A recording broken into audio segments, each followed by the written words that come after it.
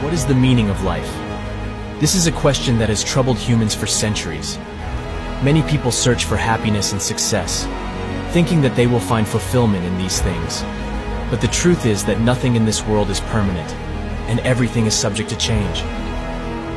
The teachings of Lord Buddha remind us that nothing is permanent. All things in this world are subject to change and are impermanent. We may find happiness and success, but it will not last forever. We will inevitably face difficulties and challenges, and we must learn to navigate them with grace and strength.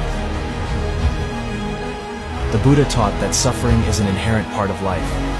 It is the natural result of our attachment to things that are impermanent. We cling to material possessions, relationships, and even our own identities, thinking that they will bring us lasting happiness. But when we lose these things, we feel pain and suffering. To find true happiness, we must let go of our attachments and learn to live in the present moment. We must embrace impermanence and recognize that everything is constantly changing. We cannot hold on to anything forever, so we must learn to appreciate and enjoy what we have while we have it. The Buddha's teachings remind us that the meaning of life is not about accumulating wealth or possessions, but about finding inner peace and contentment.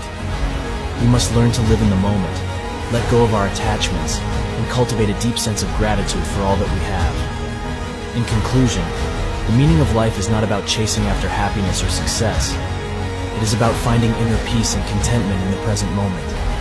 The Buddha's teachings remind us that nothing in this world is permanent, and that we must learn to embrace impermanence and let go of our attachments. By doing so, we can cultivate a deep sense of gratitude for all that we have and find true fulfillment in life.